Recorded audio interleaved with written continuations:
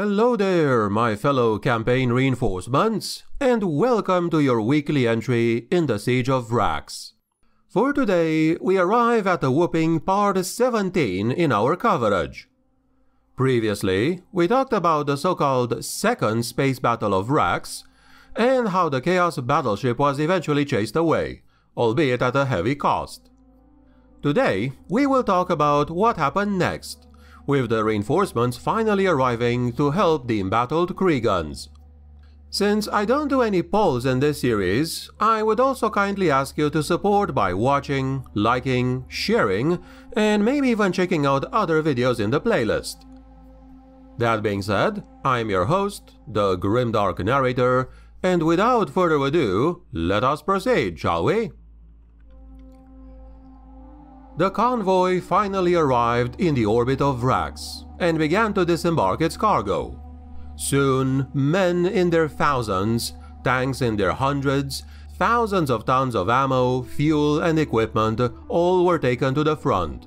Among the many unloading cargo landers was also a huge armored landing ship setting down.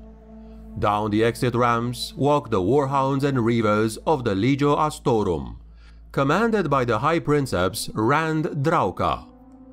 In total, there were 22 Titans, bedecked in honor banners and emblazoned with the Eagle of the Imperium and the Black Eclipse symbol of their legion.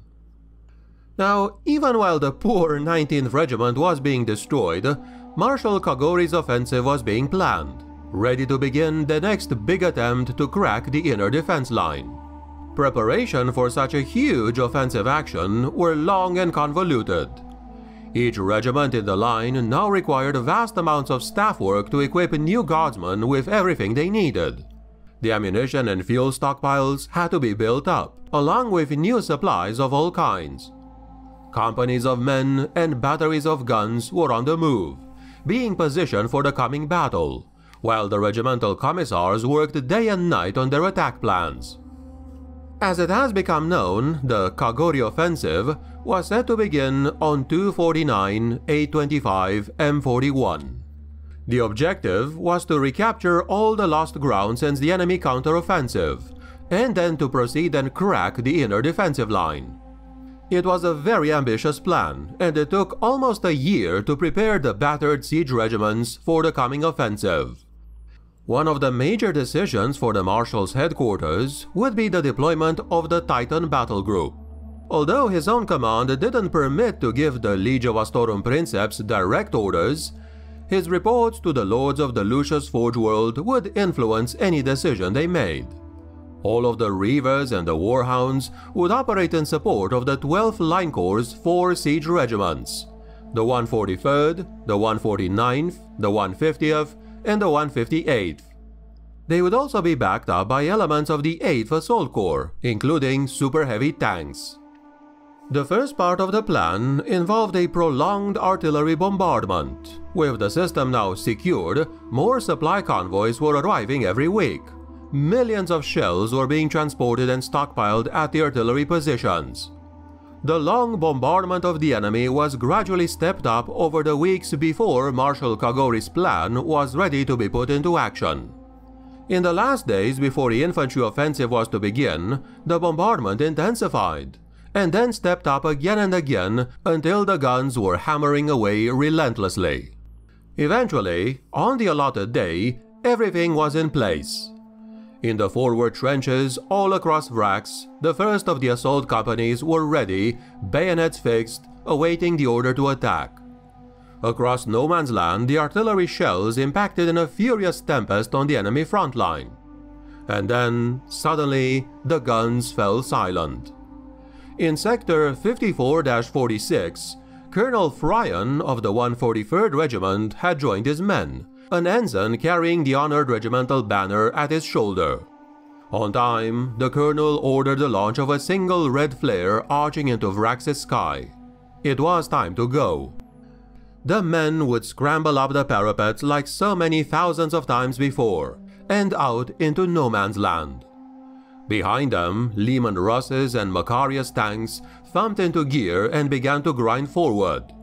Batteries of mortars launched a barrage of smoke and high explosive shells to keep the enemy gunners' heads down.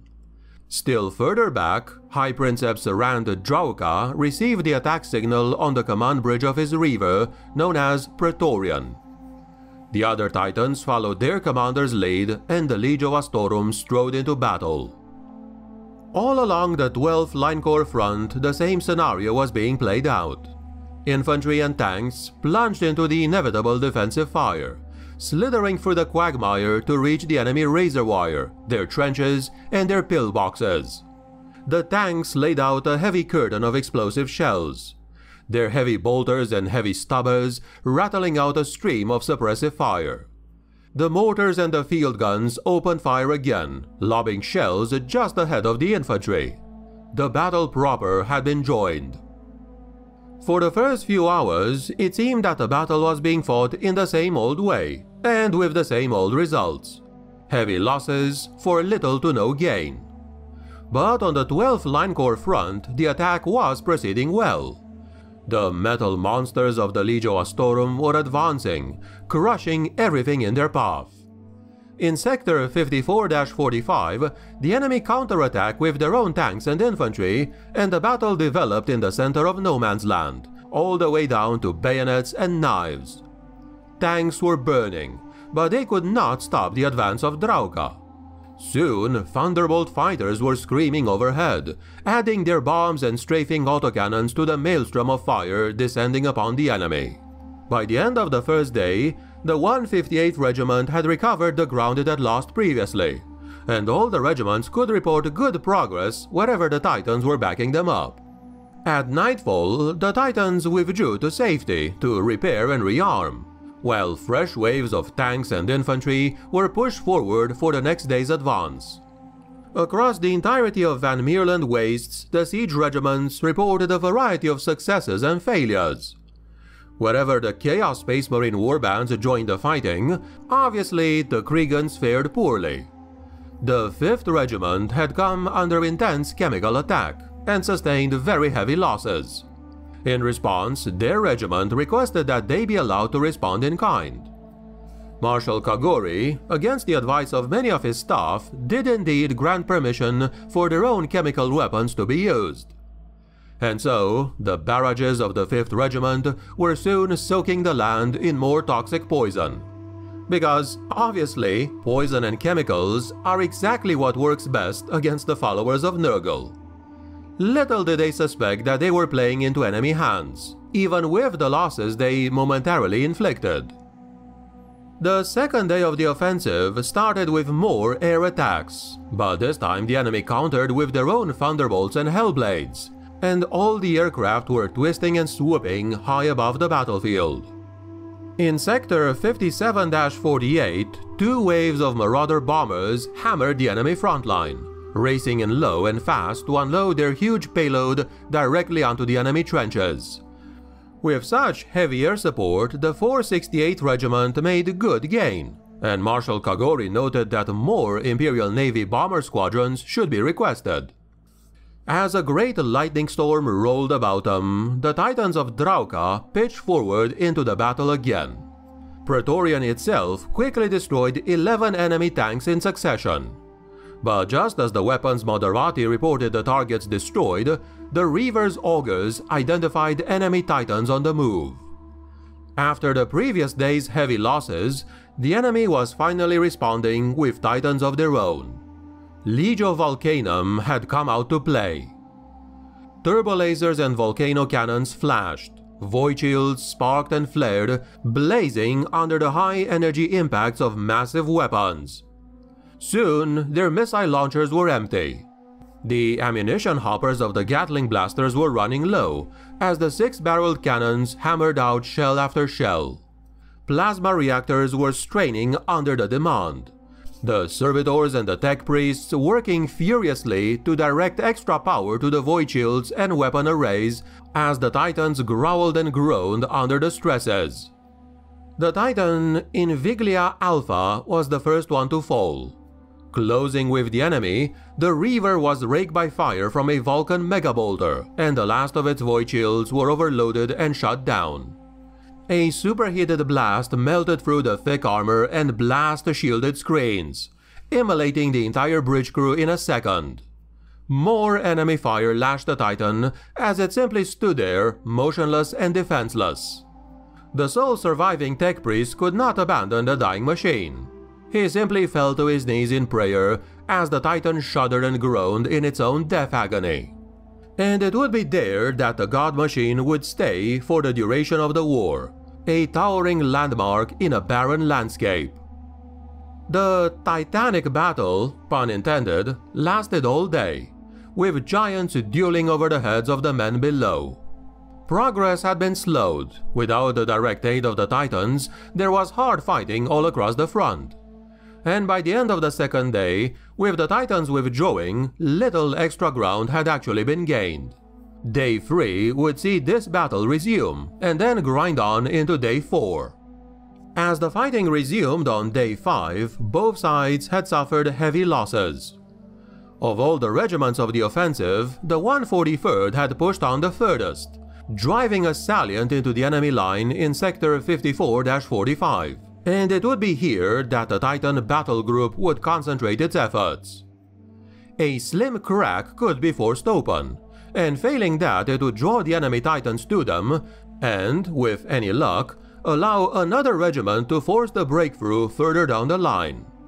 With the Titans rearmed and battlefield repairs completed by the Adeptus Mechanicus adepts, Drauka again led the survivors into the Inferno.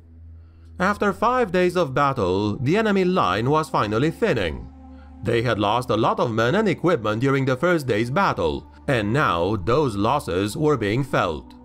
The enemy Titans had taken losses as well, and only their fearsome presence had stemmed the tide anyway. But now, outnumbered and bearing the scars of 3 days of fighting, the Liege of Volcanum war machines pulled back to regroup. The enemy infantry could not hold out alone against the firepower of Drauka. They did manage to topple one warhound with a battery of basilisks, but that was all they could do. Some of the renegades fought with fanatical zeal, but many others had their will broken by so-called Titan shock, and soon fell into a pell-mell retreat. One more day of fighting saw the inner defense line breached and new tank columns streaming through the gap. Finally, they had success. Kagori's offensive had broken through the defensive belt and was now driving ever deeper towards the curtain wall. The Titans were indeed winning them the war. However, unlike in the past when the outer and second defense lines had been broken, the enemy did not abandon the positions this time. The area around the curtain wall and the inner defense line was no longer a bare plain. It was now riddled with a maze of trenches and pillboxes, all built up over the years as the siege had ground on. It did lack the hardened dugouts and careful planning of the actual defense lines, but the enemy still had many places from which they could make a stand, and they would fight for every inch of ground. The traitor commanders knew that they could not afford to pull back to the curtain wall and dig in again. They could not afford falling back, as soon there would be nowhere to fall back to. So, this time, there were no sudden clear breakthroughs or swift advances, only a monotonous scroll of daily attacks and counterattacks. But in Sector 54-45, the enemy might was spent, and the 143rd Regiment had made large gains before it too had to halt. The Titans were withdrawn from the front line to the reserve, to refit and await the next deployment. They had made their difference and won their battle. Their losses, some 4 Reavers and 7 Warhounds, would have to be replaced back on Lucius.